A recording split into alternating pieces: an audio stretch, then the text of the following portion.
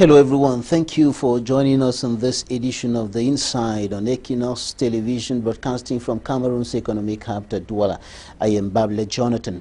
In this edition of the program, we are going to take an in-depth look at the education of pupils and students in the northwest and southwest regions of the country, or children in those regions in general, in relation to the socio-political and security tensions reigning there.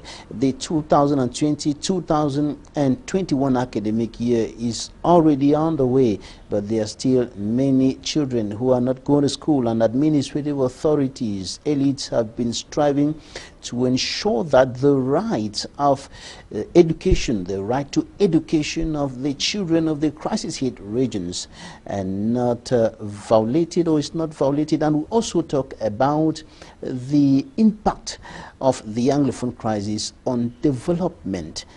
It's been a serious hindrance to development efforts in those two regions for the past close to 4 years. Stay with us and meet our guest in some few seconds.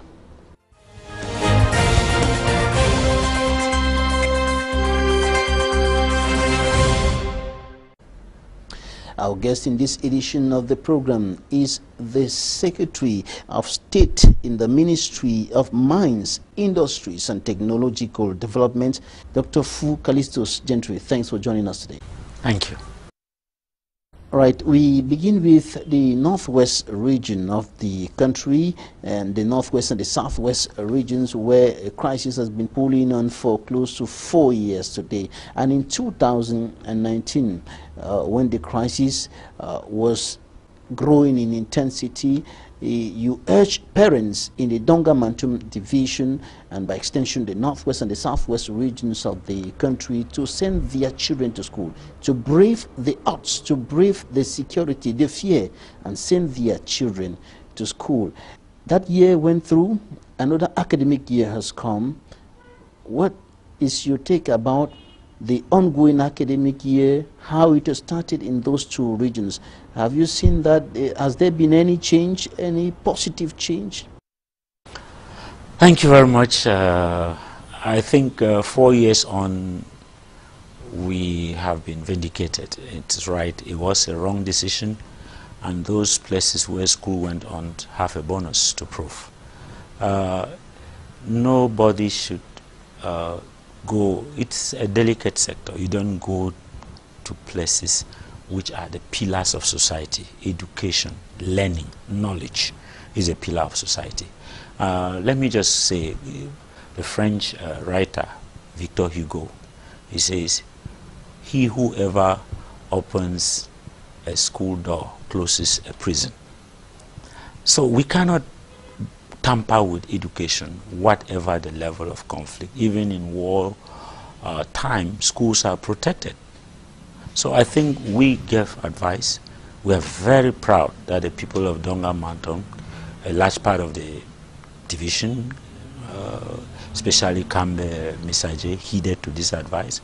And for 4 years, they didn't interrupt the school process there. And I think today, we saw GC, the road, and I think they have a lot to be proud. The advice was genuine, it was pertinent, and I think the rest of the people are following. We've seen that even in the northwest and southwest in general, there was a general euphoria to go back to school. So we believe that our initial advice was genuine, and time has proven that we were right. The advice was genuine.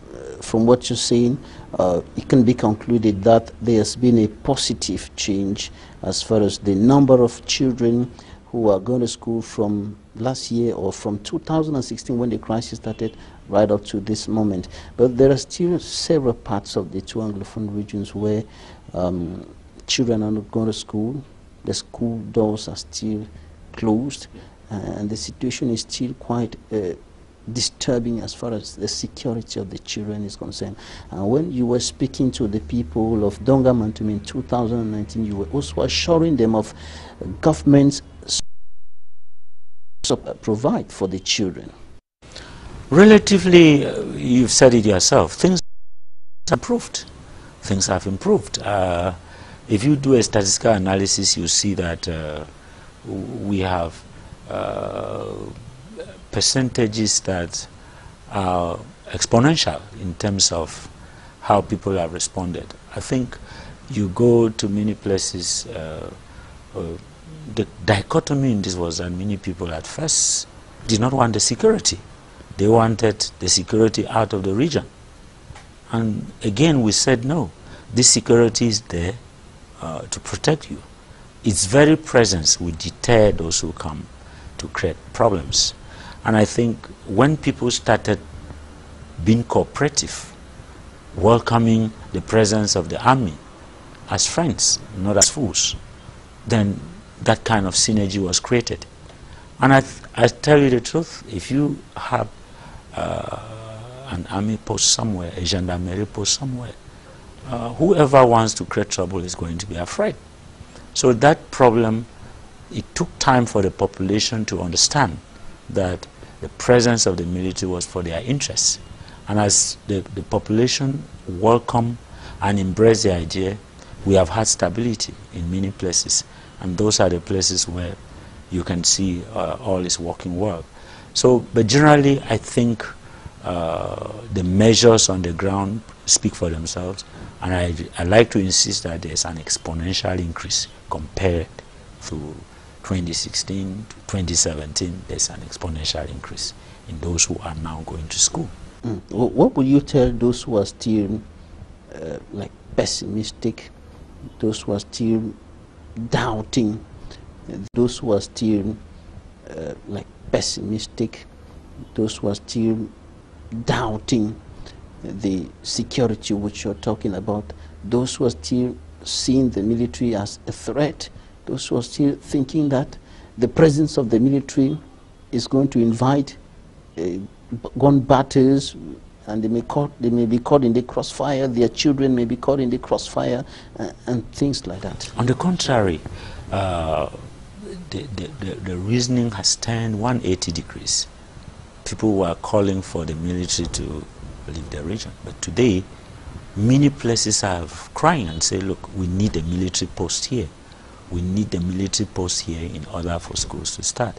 So what I'm saying, and I'll still say, we are doing promotional things. Civil society, many elites are putting up programs in their different divisions. Parliamentarians are doing things, there are scholarships programs. But all this adds up to the point that security is a main stake. And the only person in a nation that can provide security is the security forces. We don't have alternate security forces. And it's a government responsibility to protect its citizens. And the government, to do this effectively, need a collaboration of the populations. As the population gets more to understand this, we are seeing it work. And by the way, he who loses a year is losing a very good part of his life, his destiny. And for those who lost 4 years and for those who went to school in 4 years, there's a difference which is vast for 4 years. And I think many people are coming to terms with the reality that whether you like it or not, they will go back to school. So he who is going to school now is the gainer in the whole Unlike process. in the other parts of the two Anglophone regions of the country, we have been seeing you and other elite like Honorable Ngala Gerard, Yes. in Kmer, in the rest of the Donga Mantum division, carrying out some field work, and that partly accounts for the difference that Donga Mantum, or Kmer in particular, is making from the rest of the two Anglophone regions in general, because Ndonga Mantum has been relatively calm, and with many more pupils and students going to school, except for some places like Benakuma in Menchum Valley, which is not far from the Ndonga Mantum division, where things are still quite tough there. What explains the fact that what you people are doing in Ndonga Mantum, or in Kmer in particular, is not being done in many parts of the two Anglophone regions by the other elites and so on. We see more of administrative authorities, DOs, and sometimes SDOs on the ground, trying to sensitize, trying to encourage parents to send their children to school and ensuring the people of security and so on. Yeah, I must say that it's just a number of factors have played very well in the favor of Dongamanto. That there has been this synergy of all the elite, whether you see them on the field or not. People are doing a lot in the background. Traditional rulers, very important. The administration in Dongamanto is genuine. And if the administration works independent of the elite, the result is not as good. But we all work as a synergy. Each elite going down there works with administration. When we are not there, the administration is in contact with us. We are putting all the programs, each person does it in his own way in order to, but it's all that mosaic of activities that build up the picture that we are putting. I think naturally we have this threat that we have a very long porous border with Nigeria, and when we don't secure our children, they have a very good excuse to cross over and go to Nigeria, and they find it there. So we have a restraining factor to contain our children, and we've always done it. So when this came, then the urgency and need for it became more than ever. And I want to take the opportunity to say that so many elite, many have done many things. Some organize football tournaments. All the social activities have met and restrained many youths. And I want to say that Dongamanto is a place where internally displaced people from other divisions are present. In our different schemes, even in our scholarship program in one subdivision, the first prize for GC went to somebody from we division. So we are accommodating. We have made an enabling environment, not only for the people of Dongamanto, but for people from other divisions. Honorable Gerard was telling me in the 6 p.m. news earlier this week that the number of pupils and students has tremendously increased in Dongamanto as a result of the influx of people from other neighboring divisions and so on. And there's going to be a problem of infrastructure at the level of the schools with the restrictions of the COVID-19 and all of that. How are you managing that, or helping the people who are on the ground, the actors, the educational stakeholders who are on the ground to manage this? Yes, in fact, we have a lot of schemes that are in place. We believe that in some places, some students left. That has created room for others to come in. And we have created, where we have an influx, I can assure you, the mayors, the education family, and the administration, we are looking for children who over these years have lost a lot of time that they ought to have been 4 classes ahead. You can be assured that we are taking measures. There are programs even in secondary education to construct new infrastructure in different places. There is a reconstruction project of the Northwest and Southwest. It's very active. All these are meant to make sure that they will accommodate all the deficits that will be created. But a division like us, which I'm happy you bring this up, should be looked as a place which is an enabling environment. Like a buffer zone, yes, sort of a buffer zone. And we are very welcoming. And I tell you, when we say there's a scholarship scheme, if the first is from any division, even in a scheme, the scholarship scheme, when we first, part of it was about helping those who had lost a parent. And we didn't look at people in Dongamanto. If an army, anybody from littoral, anywhere who was in the division had that criteria, we do not discriminate. We welcome everybody into Dongamanto, and it's our pride. And our whole point is that all the efforts the elite put, we want other divisions to emulate and copy what we're doing. And if we liberate, like now, I can assure you, For what I can give you statistics of today. We started in Misaje, Ako, Kmer. Schools have started in all the subdivisions of Misaje. I'm very of Dongamanto. I'm very proud to say that. And even in places like Misaje, I can show you all the schools, including Islamic schools, are open. So those places like Ako, which were not as involved like Kmer and Misaje, I can assure you that now all the subdivisions in Dongamanto, as we are going around with the scholarship program, schools have started in all the subdivisions. Schools are operational in Dongamanto, yes. And the parents who are sending their children to school, many of them will certainly be having some doubts in their mind as to the security of the children. Many of them will still be saying, but God, protect these my children. Yeah. Because anything can happen at any time. Yeah. Bullet can come from anywhere at any time and picks up my child and so on. So what are you telling them to, like some sort of a guarantee that your children will be going to school from the beginning to the end of the academic year, and they will come back alive? Mr. Abela, I come back to what I said. There was a kind of misunderstanding at the beginning, where the population was very apprehensive of the presence of the military. Today in Ako, we have quite a good military presence. Today in Du subdivision in Gabo, we have a military presence. Today, that is a deterrent. And the presence alone is reassuring, but not just for students, for everybody. And that, to me, is what you need when you have a kind of anarchy that tries to reign in a place. The military presence is to make sure that children's security is guaranteed in schools.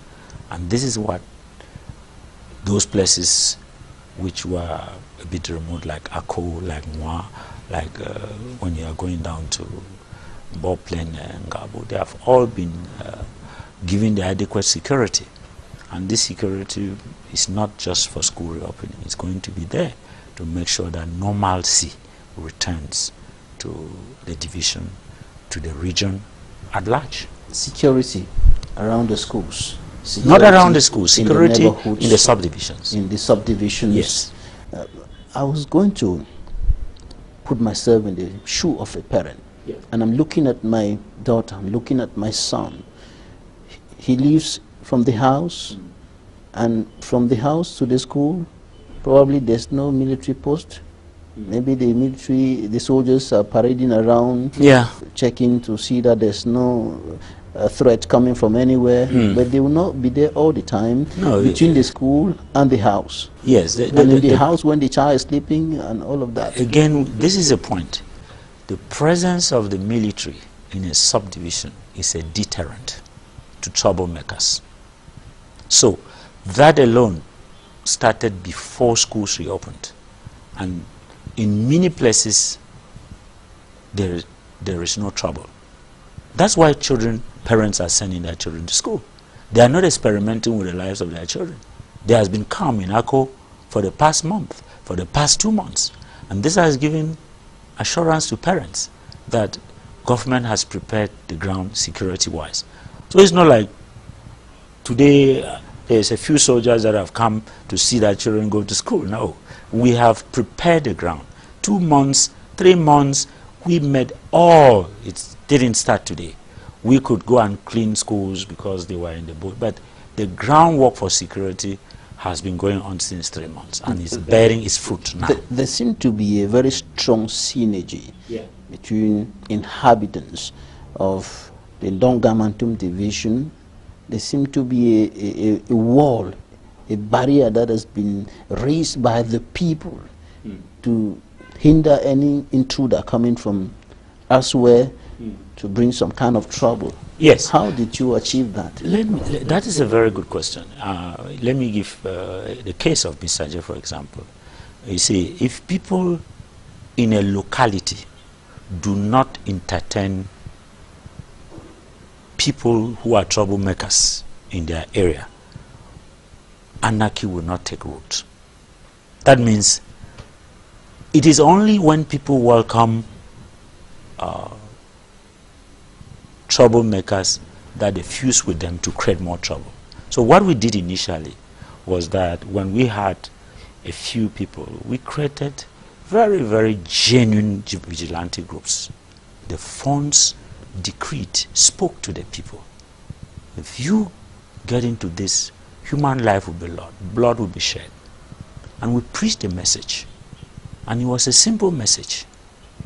Do not allow your children to get into this, because it's not a profitable exercise.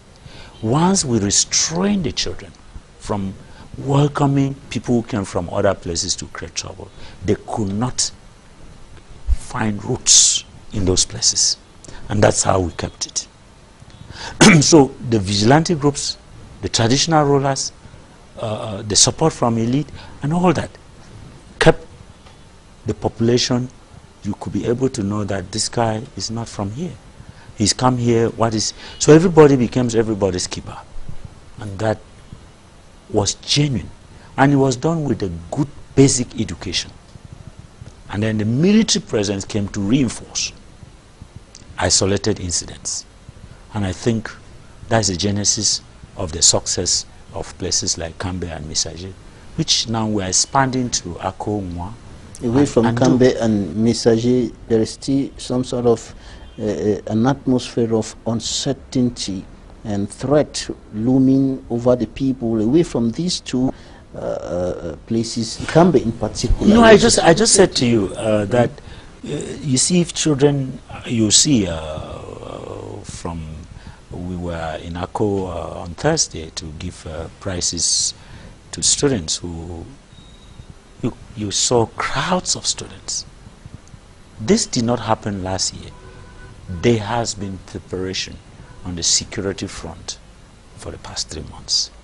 So, if you go to do like today, they were in Tumbo, there is general euphoria to get back to school. You go to Mwa, schools have started. This is what the government has been doing to create an enabling environment, which probably was not as highly motivated as in Kmer and Messager, but this is taking root everywhere. So these ingredients have to go together. Security, the will of the people to allow their children away from these activities, and of course the vigilante groups which make sure that human life is precious. We ought to, in every respect, preserve it. Has Ngarbu been freed from the scars of the last tragic incident that occurred there? Listen, Mr. Babila, that brings me to the point. When we talk of schemes that we are putting in place, whether it's scholarships, whether it's going down to meet people, it's not just about gifts. It's not just about presents. It's not just about assistance. It's about taking away the scars. It's psychological. Because people are going to live with these things for quite some time. You can't erase it in 3 months, in 6 months. That's why, like, my scholarship scheme is for a 3-year period. It's not a thing you're going to do and say, okay, children have gone back to school. You need to bring back the love for education. You need to bring back the love of living together. You need to bring back take out the fear in people. And that's why all these elements, those divisions which will work hard to welcome the reconstruction process, are going to again take a step before the others. Senator Mbelamukichas said reconstruction should start in the minds. The minds should be reconstructed first. That's it. And I happen to be a member of the National Steering Committee for Reconstruction. Now, when we say chiefs should go back, when we say cultural activities should start, these things are the fabric. The guy in the village is used to his Njangi group and the rest of it. When these things are restored and the rest of it, the psychological effect and impact of this is going to start dissipating. And this is not going to happen in a day. We are going to live with it. But the reconstruction process starts first with these social activities to get people, to get funds back, to get palaces functioning, to get traditional authority reinstituted. And then the rest will follow. People's minds will be built.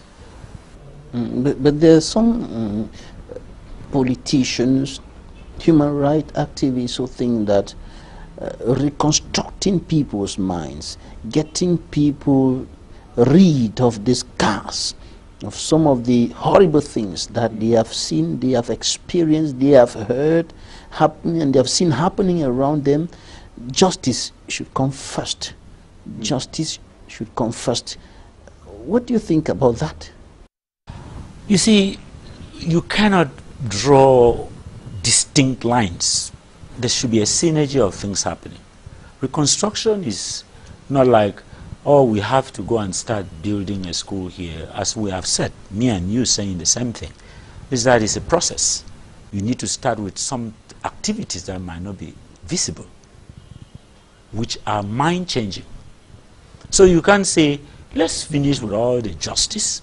Let's finish with, let there be total peace and nobody is afraid. Then reconstruction will come. That is very ideological. It's not practical in the real world. What under reconstruction can you start inserting? You are going to draw a chronogram. This is what can be done here. This can be possible in Dongamanto, but it might not be possible in Momo. You are going to give each person to examine its case as a peculiarity. And I think that is the beauty of the reconstruction process. Anytime the National Steering Committee meets, the regional steering committees follow up immediately. And then mayors have been called. They are now working on some things. They are working on small things about maybe compensating people who were so desperate. Or there's so much happening. Let's leave it to them.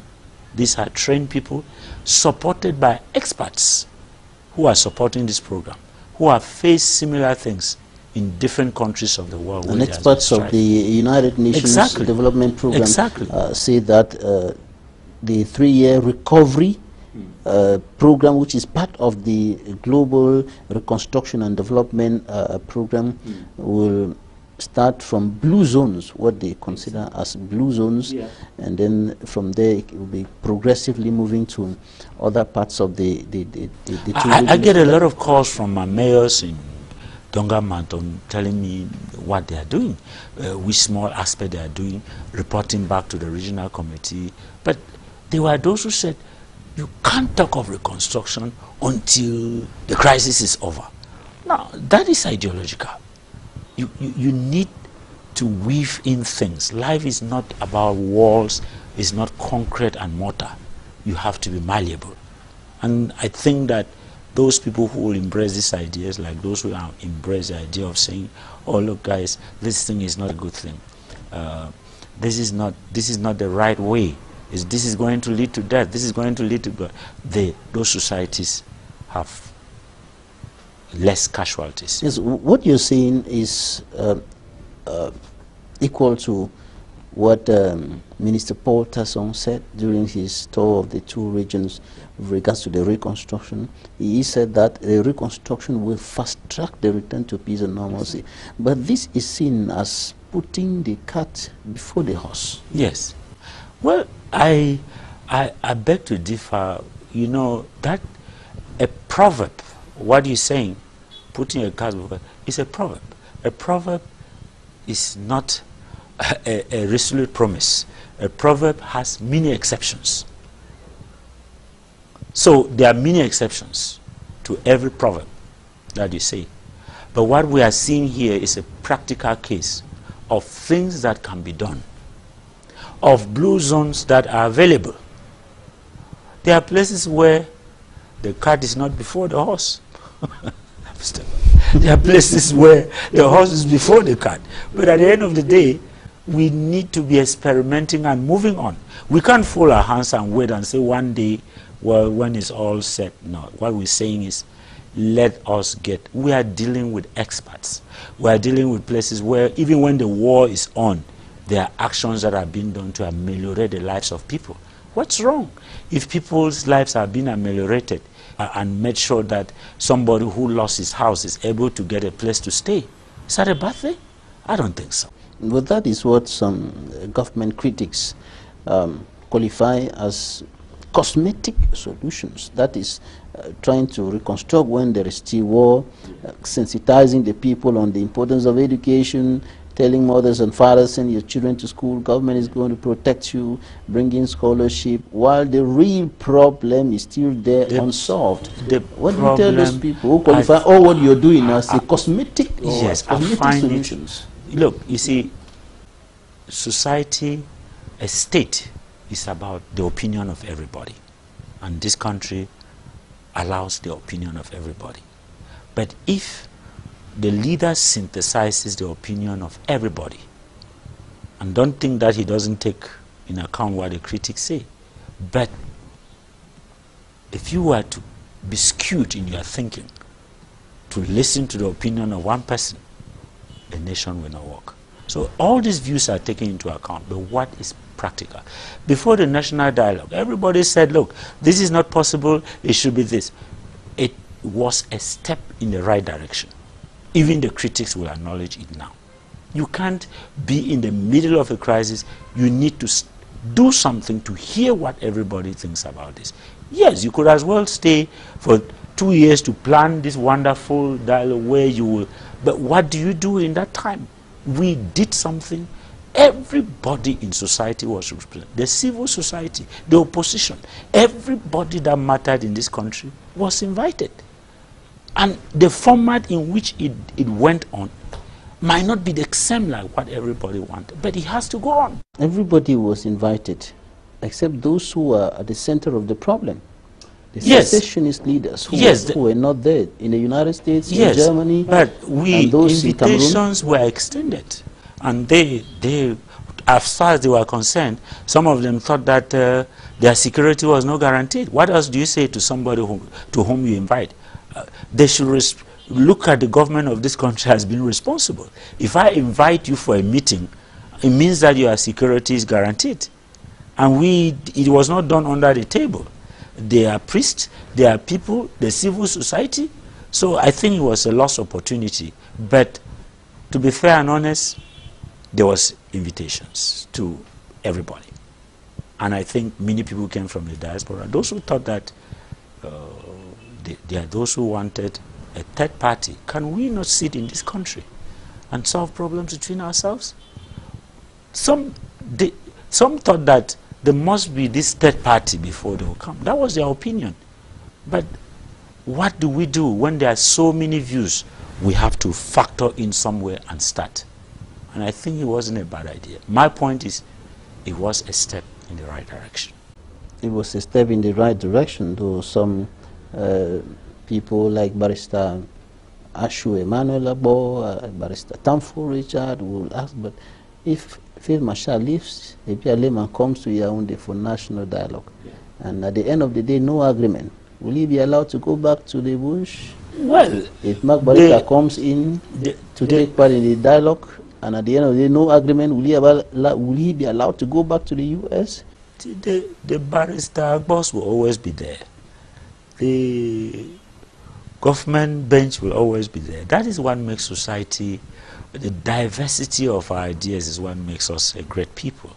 But what people forget is that as they have their ideas, there's a whole plethora of ideas. That was one. There could have been 12 different opinions.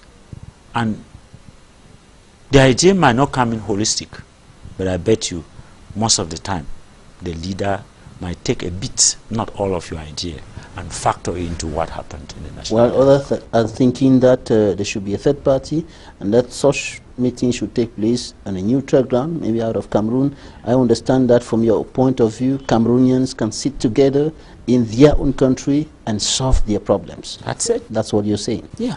All right. We're going to take a look at what the newspapers reported this week.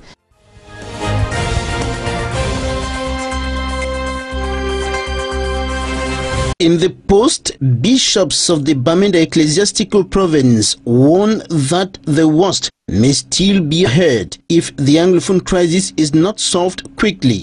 The Voice looks down into 1,000 days of the struggle to restore the independence of former British Southern Cameroons. According to the Guardian Post, school resumption for the 2020-2021 academic year registered a remarkable improvement in the crisis-hit northwest and southwest regions of Cameroon. In the same vein, The Voice highlights back-to-school efforts of some elites, reporting that Dr. FUH Calistus GENTRY, elite of the Donga-Mantum Division and Secretary of State in the Ministry of Mines, Industries and Technological Development, was canonized by parents, teachers, students, pupils and local administrators of Messager Subdivision during a scholarship award ceremony. The Horizon projects another elite of the same area, Honorable Ngala Gerard, who also went championing effective back to school. The paper exclaims over the failure of a petition to ban Cameroon's head of state Paul Biya from Switzerland. Another issue of the Guardian Post reports lamentations of the Senior Associate for Africa and Regional Director at the National Democratic Institute for International Affairs, Dr. Christopher Fomunyan, over what he qualifies as the death of democracy in Africa. The Sun reports the death of Cameroon's Bar Council President, Barrister Charles Chakunte Paty, described by the Guardian Post as a calamity. As reported by the Post Weekender, power changes hands at the helm of palm oil plantations from His Majesty Mekanya Okon Charles to Appian Bile, former technical director of the Cameroon Development Corporation (CDC). The Star details the final verdict of Elections Cameroon on the December 6 regional elections. 95 party lists and 102 lists of traditional rulers retained. The sun shines on Limbe, winner of the 2020 Cleanest City competition, and the advocate writes that Limbe wins big as Limbe 1 subdivision got the first prize ahead of Douala 2 and Yaoundé 5 council areas.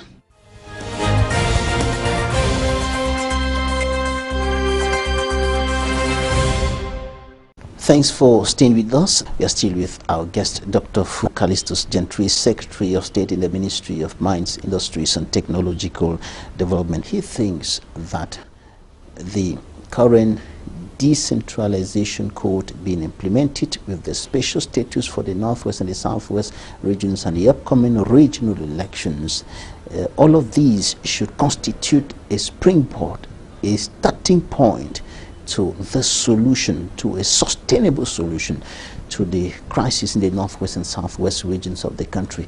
Other people are thinking that all these cannot work, but you are thinking that it's going to work. Can you tell us why? Yes. And how it's going to work? It's going to work because, Mr. Babila, the councils are working. It's going to work because the central government in Yaoundé is working. But in the middle, there is a vacuum. There is a regional structure that is better placed than me sitting here in Yaoundé to rush to Bamenda over a weekend and think that I can solve the crisis. These people are people who have held very powerful positions in this country. They understand how this country works. They are general managers, they are former members of government, they are civil society leaders, and they will be based in Bamenda. They will look at these things. They will have the ability to talk to these people, look at the problem. They are going to come from every subdivision. They have lived the experience in their different places. A congregation of these people at the regional level. By the way, this problem is not a subdivisional problem. It's not a divisional problem. It's a problem that involves two regions. And you can only look at it by creating a plethora of ideas, people, different experiences at the regional level. And by the way, there are going to be people, commissioners, especially in the case of the regional assemblies peculiar to the Northwest and Southwest, who will go into different aspects of society. And I bet you, those guys will be having the rank of members of government at the region. They will have more contact and understanding with the people of the Northwest or the Southwest than those who are in the central government. What is wrong with this? That is a point to start. In Nigeria, in the federalism which everybody wants, the structure is at the state level. States, regions. In France, and I mean, in England, it's Scotland devolved and all this. It must be sent away from the center. So what is wrong with that? If you can work at the council level, why can you not work at the regional level? The councils are functioning. Everybody believes that we should transfer money to the councils. But you need greater expertise. You need members. You know, in many of these regions, I want you to just look at the composition of those who are going to make up these assemblies. They are they are businessmen, all walks of life. They are better placed than the councillors we select in Bali or in Misaje or in Mundemba. They master society more. I think that they will bring in a lot of experience which will make the councils work better, which will consider aspects affecting the region as a whole. So why leave a vacuum in the middle? Why not fill it and make it better with time? I don't understand. The major national dialogue came and passed. The recommendations, some of the key recommendations have been in the process of implementation for more than a year today. In the meantime, violence has continued, killings have continued, abductions, destruction of properties continuing. The general atmosphere of uncertainty is still reigning. 1 year down memory lane after these things which you're talking about were announced. So what has changed, and how is it going to change? You see, in science or anything, there must be a measuring rod. Where are we? You must speak with relativity. Violence, yes. Violence does not cease in a day. But has violence decreased? Yes, it has. That is how we evaluate. You see, there was nobody could go to Boyo before the national dialogue. But today, we have a different scenario. There can be sporadic events. But overall, has violence increased or has it decreased? You will give me the answer. It has decreased. And that is where we are going to. Violence will decrease. The non-governmental organizations like the Center for Human Rights and Democracy in Africa, like Human Rights Watch and others, Stand Up for Cameroon, will tell you the contrary, will tell you that violence has been increasing. No. I think they will say there has been a series of horrendous events. They cannot say violence per se about the number of incidents per day has increased. That is, I mean, they are not magicians. We are all living in this country and we know what we are talking about. I can assure you that when you look at life, the very fact that schools have started in Akko, the very fact that schools have started in Bamenda and the rest, shows that there's a net decrease in violence. The government has repositioned itself to come back to the point which I like. You spent quite a good time initially talking about security. The government has mastered the security situation better. And before even the dialogue, the president responded to every issue that was asked for in the initial conflict. Society, we have the Nam, we have Nasla in Boya, we have, I mean, the national dialogue has led so many young people to come out from the bushes. And let me tell you, not all of them go to the DDR centers. Many choose not to go to the national dialogue, which the Prime Minister did with mastery. The Prime Minister went down to the northwest, walked along the streets with people, brought the people to say, look, the government is here to listen to you. What can we do? It is a foundation of that was even for the national dialogue. A lot has changed, a lot. And we need to, we can do statistical analysis. Let's not just listen to what NGOs are saying. We are living in this country. Look, It was not possible to leave Douala and go to Boya very easily. Life is returning to normal in many places. Yes, there could be sporadic places where it has not worked out the same. I like your terminology of blue zones and the rest. Yes, there are. But we should say overall, what is a trend? That doesn't mean a conflict doesn't get solved in a day.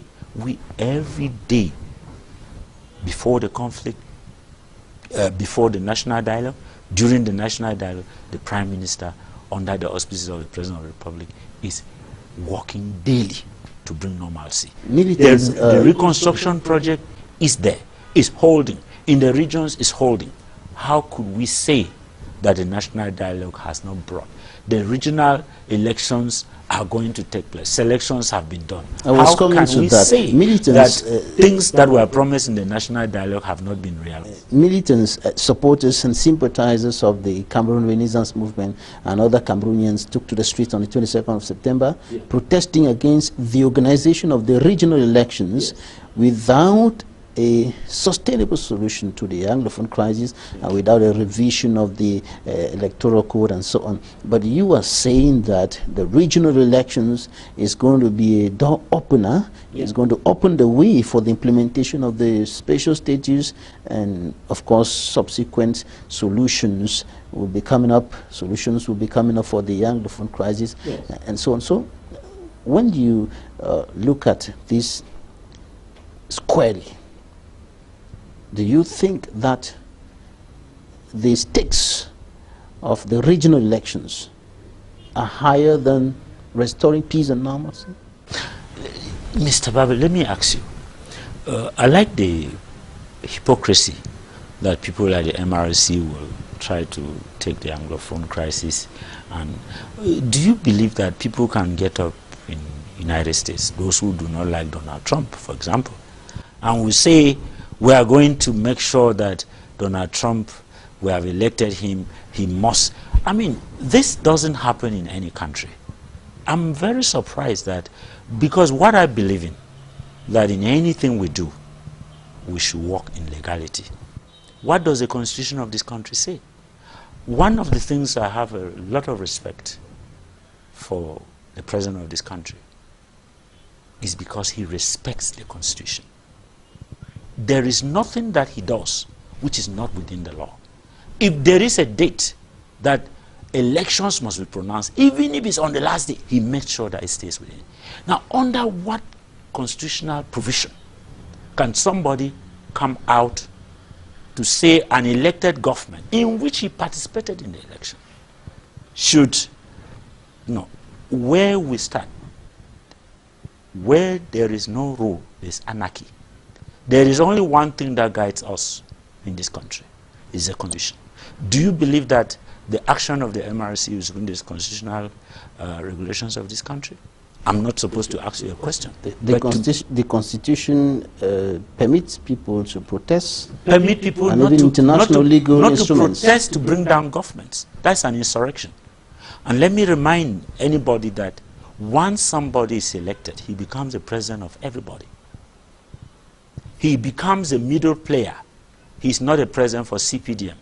He becomes a president of MRC. He becomes a president of the STF. That is what it is. But the law does not forbid protests against the president of the Republic. No, listen to me. If you go out to protest and say, look, the prices of, you see most times in Arab nations, the prices of bread is high in this country. What do?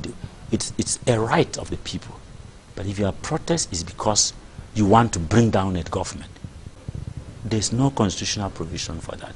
As I would say, people should always remember, God says that every authority is instituted by him. When a leader is elected and he takes office, it's because God so wished. My question was more focused on the stakes of the regional elections. What are the stakes of the regional? Well, I just thought because you brought in the MRC, and I think that for all of us, if there is no guideline in what we do, there will be anarchy. The constitutional provision for people to march is there, but what are they marching for? Coming to the regional elections, I want to say that I believe that the stakes, whatever it is, we started a process. Senatorial, presidential elections, municipal, parliamentary, we are concluding. Why would somebody come at the last phase of this election and then believe that that's where the process should stop? It should have started with saying that there should be no presidential election. So the regional elections is the only way I find that Anglophones should focus in order to make sure that they experiment, put into practice what has been given, in order for them to nurture, develop, and see grow their aspirations for their cultural identity. Anybody who believes that it shouldn't start there is not in good faith. We're going to take the interviews of the week now, and when we come back, we'll look at how the Anglophone crisis has seriously hindered development in the two Anglophone or English-speaking regions of the Republic of Cameroon.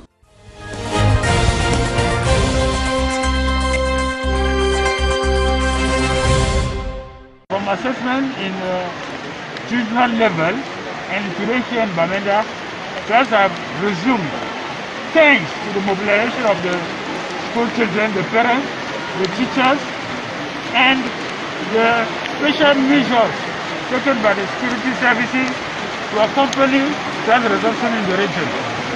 I'm also happy that from what we have observed, teachers are observing the barrier measures prescribed by the World Health Organization and the government to fight against COVID.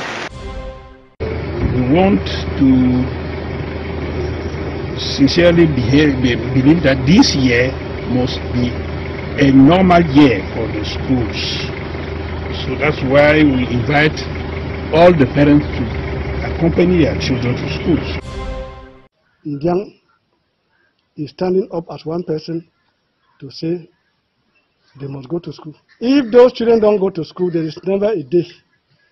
We also stand one day and address the population as we are doing today. We learn with much enthusiasm that our effort paid off last year, that the first student in Cameroon for KPM exam came from GTTC, Mondemba. Parents of Indian are financially handicapped, and I am proposing that for this year again, if possible, school fees and PTA fees should be suppressed. I say if possible, school fees and PTA fees. We are also saying that the hierarchy should look on this issue of face mask. We went in for a 100% school resumption. It is true that we have not succeeded to have 100%, but we have 90+%. So in the Ward zone, just like in the Lower Mbot zone, Mayobinga zone, these are zones that have not known school for the past 4 years. I will tell you that today schools have effectively resumed in these zones. We have both at the primary level and at the secondary level. My motor was down here. We can become fix the roads yesterday, but we're not still there. See, so far we don't make 3 days before we come over Cambridge or do the transport for promote Bafsam Cambridge from Cambe, now 20,000 and 25,000.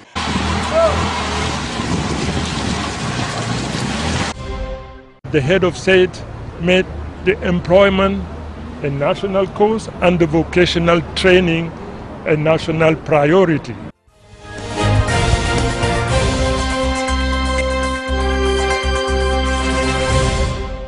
You're welcome back.